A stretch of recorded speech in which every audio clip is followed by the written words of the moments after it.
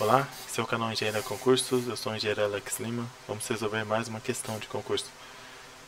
Vunesp, Prefeitura Municipal de Itanhaem, 2017. Na escavação de determinado material de um solo, verificou-se um empolamento igual a 20%. Ao se obterem 240 metros cúbicos de material solto, significa que o volume de material medido no corte é D. Vamos primeiro à fórmula volume solto. Volume solto é igual volume no corte vezes 1 mais o empolamento. O empolamento é em decimal. A gente tem 20%, 0,2. Então, isso vai ser igual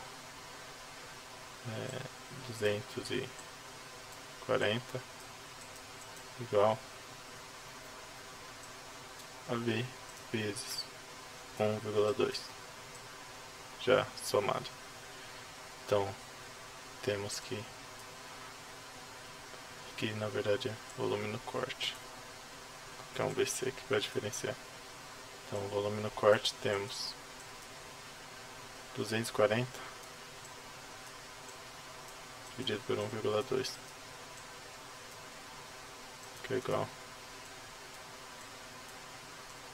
a 200 metros cúbicos. Alternativa E. Se você gostou do vídeo, se foi importante para você, deixe seu like. Se quiser continuar estudando comigo, se inscreva no canal. Até a próxima.